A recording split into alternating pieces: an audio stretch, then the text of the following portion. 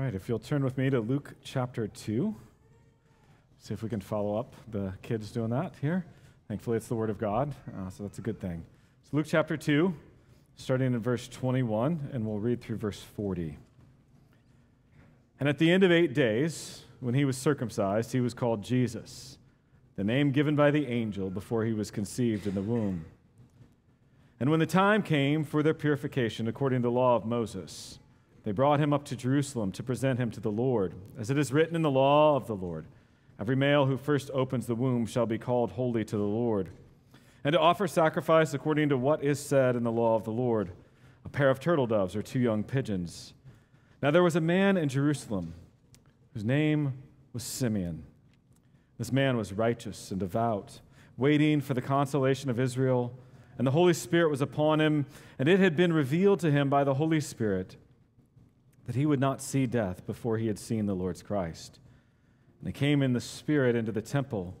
And when the parents brought in the child Jesus to do for him according to the custom of the law, he took him up in his arms and blessed God and said, "Lord, now you are letting your servant depart in peace according to your word.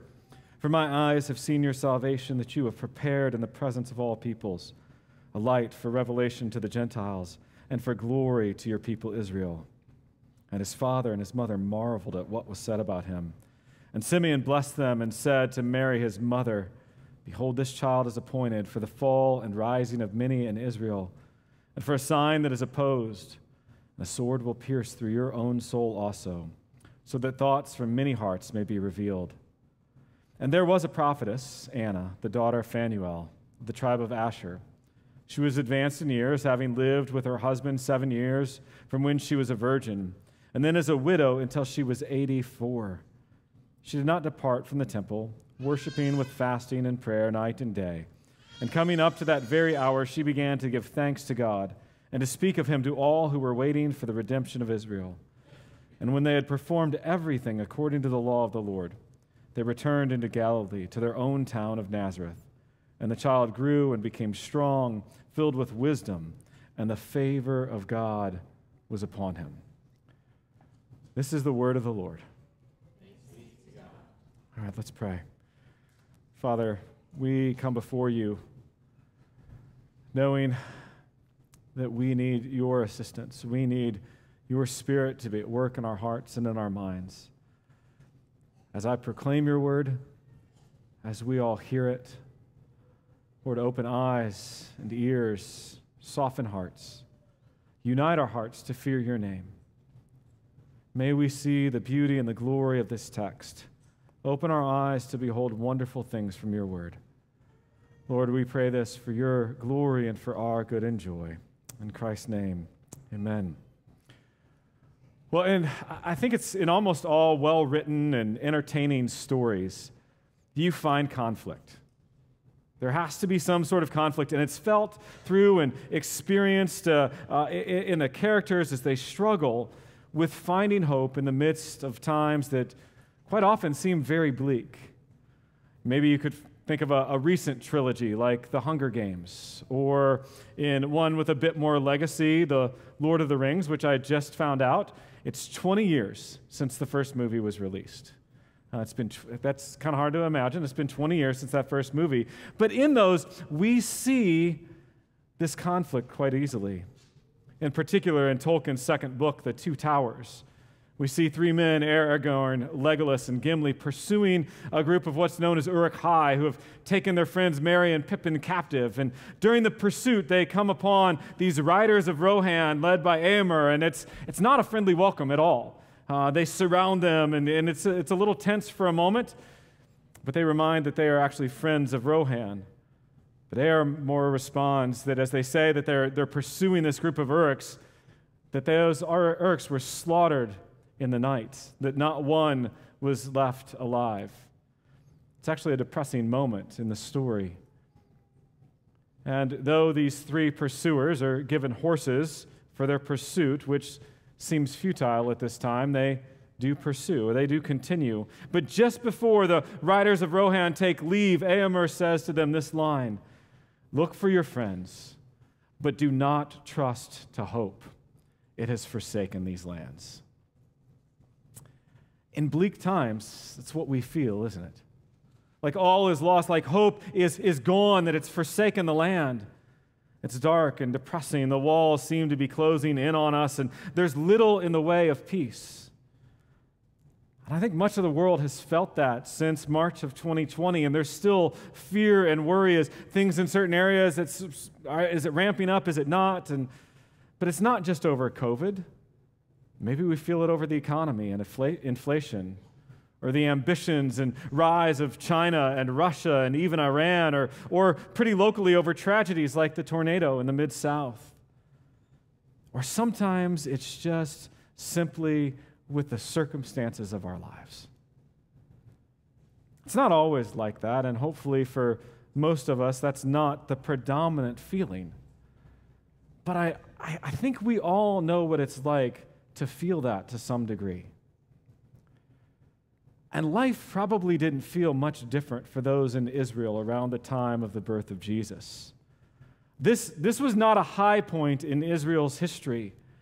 There was little trust, there was little love, there was little faith, even little true obedience. The nation was under Roman rule. No revelation had been heard from God for 400 years. There's been silence. And it's been a bit of a dismal reality. But hope wasn't lost. In fact, it was coming to fruition. For years, faithful Israelites had trusted in the promise of the Messiah to come, to redeem them, to free them. They had read words like those of Psalm 111, verse 9, and they knew the Lord to be faithful, where it says he sent redemption to his people. He has commanded his covenant forever. Holy and awesome is he. And they longed to see the truth of those words. They longed to see that redemption that the Lord would send. They longed to hear the command of the Lord saying, I will keep my covenant. And hope had to be placed there. It had to be placed in God and in his covenant, in his word, even through times when the nation as a whole seemed to forsake any hope in God, when the drift from covenant faithfulness seemed to be so strong, where the nation was placing their hope very much in the wrong place. Even in those times, there were still those who remained faithful, who continued to trust, who continued to hope, and to wait for the consolation of Israel. And I think we experience much the same today. And in our text this morning, what is known as the Nunc Dimittis, which is really the first words of the Latin Vulgate of Simeon's song, which basically translates as, now you're letting your servant depart. And in this, though, we see those who continued to trust, those who sought to follow and be assured by God's word. The text builds as we read through it, as it works from Joseph and Mary taking Jesus to the temple to Simeon and his beautiful song of relief and praise that arose because of actual met expectations. Expectations of hope that had been realized. This is what we are reminded of during Advent, folks. The hope that came and the hope that is coming again in full, without doubt. So much of this text focuses on God's word, hoping in him and his promise and his direction. We first see Mary and Joseph obeying God's word, and then we will see the hope that comes from believing and resting and trusting in God's word. So we come to the point where the time has come. 8 days have passed, and Mary and Joseph follow the pattern laid out in God's word, laid out in his law, and they seek to be faithful to God's instruction. The time has come for the baby to be circumcised and to be called Jesus. Now, circumcision. This was the sign of the covenant for the people of Israel. It set the one who was circumcised apart. It showed him to be in God's covenant community. And by that, it signified the removal of sinful flesh. Now, with that being said, why would Jesus undergo circumcision? He was not born in sin. He was not a sinner. Yes, he was born of a woman, but he was miraculously conceived by the Holy Spirit and born in complete perfection. So why be circumcised? Well, he was circumcised to fulfill the law of God. Genesis 17:11-14 makes it clear that every male child is to be circumcised as the sign of the covenant, and without it, that child shall be cut off from God's people because he has broken covenant. So Christ was circumcised. He fulfilled that aspect of God's covenant, but not only that part of God's covenant, but God's covenant in every detail. And without this, without him fulfilling it all, he would not have been truly innocent, the unblemished, the perfect Lamb of God that could take his people's sin upon himself. And now the rite itself, it signifies, as I said, the removal of sin. But with Christ, it's a greater picture. It's a picture of, a very early picture of his full obedience. Even unto blood, Matthew Henry wrote, "Then he shed his blood by drops, which afterward he poured out in purple streams." It's a picture of the cross. But folks, there is much more to this fulfillment. By coming in this way, Jesus identified with us. He was brought into the family of God, even though he had always been the beloved Son. And even though it assumes that the child is a sinner, where that sin is cut away symbolically, Jesus had no impurity, no sin to cut off, but he did so. And as he did, as the eternal God, he submitted to this, to be made in the likeness of sinful flesh, to be made like us in every way, to identify fully with those he came to redeem. It was all done in order to justify, to save sinners. And as the seed of Abraham, he would be the one to remove the stain of sin by giving his flesh, by giving his very life. And as we already read, he was given the name Jesus, the name his parents were given by the angel, the name that meant that he would save his people from their sins. It was a fairly common name, actually, but that doesn't take away from the beauty and the sweetness of the sound of that name. It reminds me, some of you will probably be thinking of the same thing, a song by Bill and Gloria Gaither. Jesus, Jesus. There's just something about that name. Master, Savior, Jesus, like the fragrance after the rain. Jesus, Jesus, Jesus. Let all heaven and earth proclaim. Kings and kingdoms will all pass away. But there's something about that name. The name, actually, along with that, it has a heroic nature to it. The name is the same as Joshua, the great leader and deliverer of Israel, the one who led the people into the promised land, and Jesus himself will lead his people into the eternal land of promise, the land of realized hope, the land of comfort, the land of no more pain or heartache or darkness. Well, he was circumcised, and then after another 32 days passed, it was time for the purification. The law of Moses stipulated this in Leviticus 12, that the mother of a boy was counted unclean for 40 days past birth, and that at the end of that time period, a lamb, or if you were poor, which was true of Mary and Joseph, a pigeon or a turtle dove was to be sacrificed for a burnt offering, as well as one for a sin offering. And Joseph and Mary followed this completely. Presented Jesus at the temple. Again, it is all done in order to fulfill the law of God, to remove any occasion of offense or complaint against Jesus. He must perfectly fulfill and obey the law of God. Now, from the very moment of birth, Jesus willingly submitted to the law of God. That's why he came. Matthew 5:17, "Do not think that I have come to abolish the law or the prophets. I have not come to abolish them, but to fulfill them." And by his fulfilling the law, he could be our substitute, our unblemished sacrifice in order to redeem his people, to buy us back. Not just then, but throughout his life, he consistently and flawlessly showed himself to be the perfect Redeemer.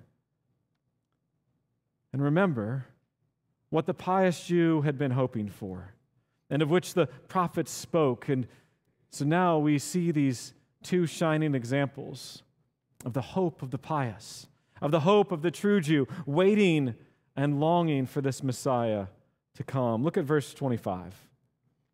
"Now there was a man in Jerusalem whose name was Simeon, And this man was righteous and devout. So Simeon was a Jew. He was a Jew who loved the Lord. He loved God's people. He dealt uprightly with both God and man. He was described as one who was waiting for something very specific. He was waiting for the consolation of Israel. He knew the promise of God to comfort, to bring relief, to bring lasting hope. He certainly knew the words of Isaiah in chapter 40 and 49. Comfort, comfort my people, says your God. Sing for joy, O heavens, and exalt, O earth. Break forth, O mountains, into singing, for the Lord has comforted his people and will have compassion on his afflicted. The Lord is our comforter. And so Simeon rested in that truth. The Lord comforts and has compassion. Simeon was a man of remarkable spiritual health. He was a man who had hope in a place where hope had been forsaken, where Roman rule was strong and the nation had not heard from God. No, this was not a great time for Israel. Conditions are not all well and peaceful. Yet, through all of that, Simeon's expectant. He's hopeful. He's not hanging his head low, staring at the ground, distraught over the condition of Israel. I thought about this. Perhaps he's the precursor to a person named Nellie Forbush. Some of you will know that name from the musical South Pacific. She was called a cockeyed optimist, remember? She was a cockeyed optimist because she had this great anticipation during the war of everything getting better. She just knew it. And Simeon had that same kind of cockeyed optimism, but founded in real hope. You know, having that kind of optimism is certainly not a bad thing. Certainly not a bad thing when it's founded on God's word. Simeon's not seeking comfort and consolation anywhere but in the Lord. He is righteous and devout. He's looking to God, not to circumstances, not to everything else around him, but to God with expectation and with hope. Came across this from John Calvin in his Institutes. He wrote, "Such is pure and genuine religion, namely confidence in God coupled with serious fear or serious reverence." And I think that describes Simeon. Worshipful and reverent, confident in his hope in God. He's like the watchman who waits for the morning, for the sunrise to come, knowing that however bleak the night may be, morning will come. One of my favorite Psalms is one that we did not too long ago this summer. It's Psalm 130, and I'd encourage you to flip there with me. Psalm 130. Okay, I'm going to guess that most of that was electronic because I didn't hear a whole lot of papers moving. So, Psalm 130, there we go. I'm hearing some. Out of the depths I cry to you, O Lord. O Lord, hear my voice. Let your ears be attentive to the voice of my pleas for mercy. You can see right away where the psalmist is going. He's going to the Lord. And he says, if you, O Lord, should mark iniquities, O Lord, who could stand? But with you there is forgiveness that you may be feared. I wait for the Lord. My soul waits, and in his word I hope. My soul waits for the Lord more than the watchman for the morning, more than watchmen for the morning. O Israel, hope in the Lord. For with the Lord there is steadfast love, and with him is plentiful redemption. And he will redeem Israel from all his iniquities. Because I think Simeon's heart is a reflection of this psalm. Simeon's nature, Simeon's expectation. Verse 5, I wait for the Lord, my soul waits, and in his word I hope. Or verse 7, for with the Lord there is steadfast love, and with him is plentiful redemption. Just think about that last phrase, plentiful redemption. It's not just a smidgen of redemption. It's not just enough redemption to get by. It's not rationed redemption. It's plentiful redemption.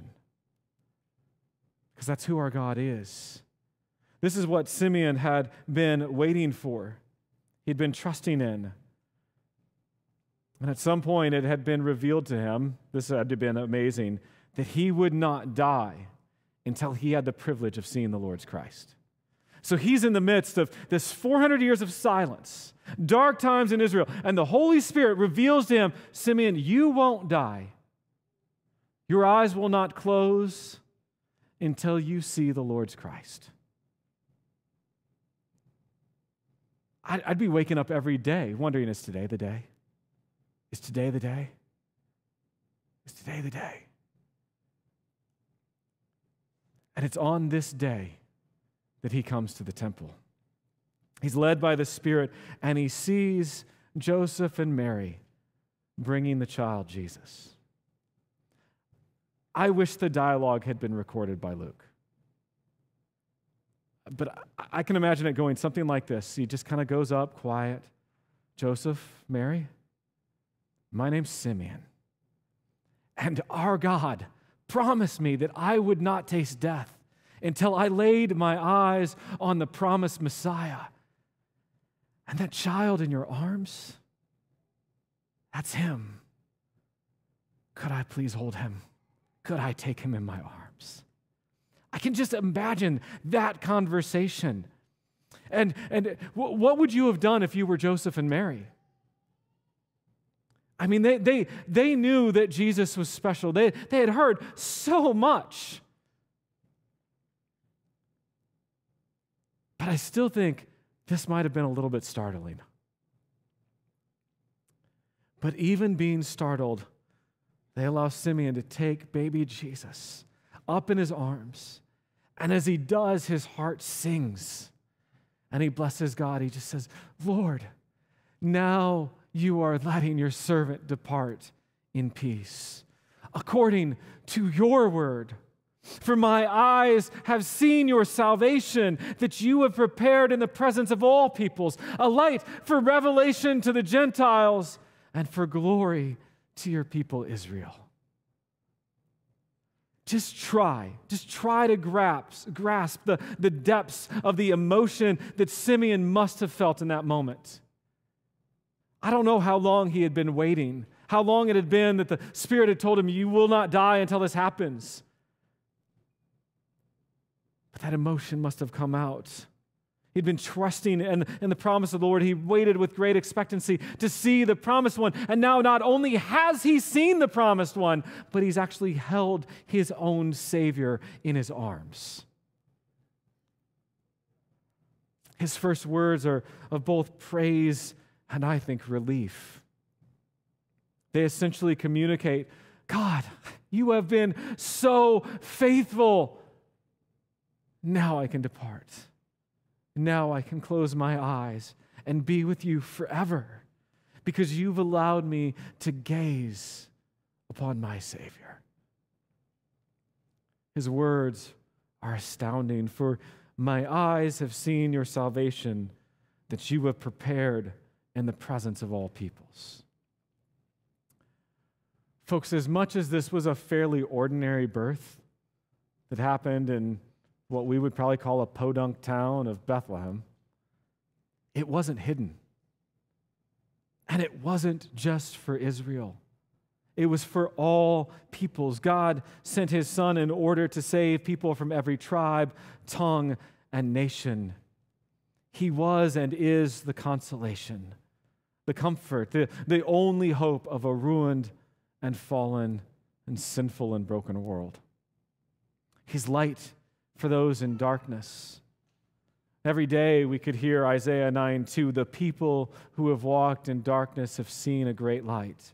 Those who dwelt in a land of deep darkness, on them has light shone. The birth of Christ is the sunrise that the watchman waited for. He's the glory of Israel. What better glory could a people have than the Savior of the humble, the Savior of the world? If you, O Lord, should mark iniquities, O Lord, who could stand? But with you there is forgiveness of sins because of this baby born in Bethlehem. Folks, that's what the world needs. We need the forgiveness of God and the peace that comes with that. It only comes through the Savior, through the Lord's Christ. It is with him that there is hope, that there is forgiveness, that there is consolation. But yet, sadly, that consolation is not felt by all, is it? Because for many, Jesus is a stone of stumbling, the place where the pride of man falls headlong. Simeon said to Mary, verse 34, that he's appointed for the fall and rising of many in Israel, and for a sign that is opposed, and a sword will pierce through your own soul also, so that the thoughts from many hearts may be revealed. Jesus comes to and for the humble, to those who know their need of Him, who know that if their sin were counted against them, they could not stand. That their only hope is in God working to save them, and He exposes the very depths of our hearts. We're all naked and laid bare to the eyes of Him to whom we must give account.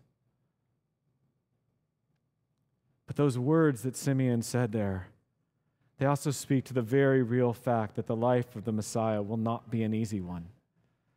And that actually the life of His mother won't be easy either. That a sword will pierce her own soul also. Because Jesus will be opposed, there will be great pain. There will be a cross before a crown. See, Jesus is the key to all human destiny. How you respond to Him, to the Lord's Christ, your relationship to Him will determine everything. Simeon was the ideal Israelite, waiting for the Lord, but there was another. There's Anna, this aged woman. She was either, depending on how you read the Greek there, she's either 84 or 105. And she was a devout woman. And she worshiped at the temple consistently with fasting and prayer. And at the very hour when Jesus was brought to the temple, verse 38, she began to give thanks to God and to speak of Him to all who were waiting for the redemption of Israel. There was no, doing what a lot of people do at churches, is try and sneak in the back and sneak back out before anybody sees them. Because here are Mary and Joseph, and here's Anna proclaiming to everybody about the little baby in their arms. She's proclaiming the gospel. She proclaimed the Messiah. She proclaimed Him to all who were waiting, all waiting on God, waiting on His time with anticipation. And that's, folks, where this whole passage pushes us, to waiting on God with expectant hope, trusting in Him, trusting in His Word. Folks, we are to be expectant believers. The cockeyed optimist and not the Eeyore. Hungry and thirsty for the blessing and working of God. We're to be steadfast and immovable in our trust, even in the midst of dark days. So where is your hope? Where do you often seek consolation? Folks, we are all in a better position and more clear position than Simeon. Yes, he had the Holy Spirit tell him, you won't die until you see the Lord's Christ. We have the testimony of it. We have an empty tomb. We have the more full revelation. Simeon waited for this day to arrive. It's already come for us. We can see the faithfulness of God more and more clearly. We see it through the entire life of Christ, His life, His birth, His life, His death, His resurrection, His ascension. And therefore, we wait with expectant hope for His return, His second advent, to set all things right. J.C. Ryle, a great Anglican bishop, wrote of Simeon, he said, "He speaks like one for whom the grave has lost its terrors and the world its charms." How's that true? Because of his hope.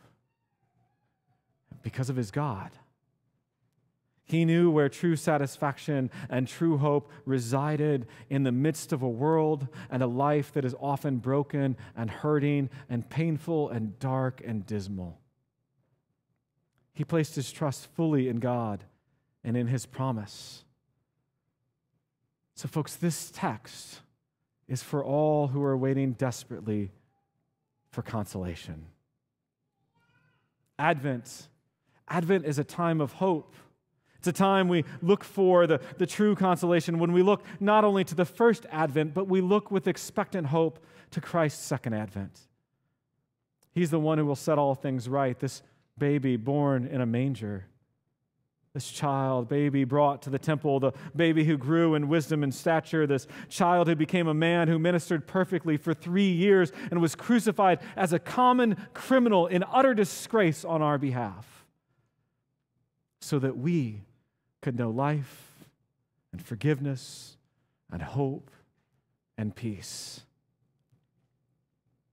He's the one we are waiting for with expectant hope, the one who is worthy to be waited upon, to be praised, to be looked to. So this Advent season, there's not much time left in it, but that's okay. Redirect your eyes and your heart more and more to the solid, expectant hope. Be that watchman waiting for the morning, for the sure promise, the steadfast love of God that's displayed completely, utterly perfect in Christ Jesus our Lord. Let's pray.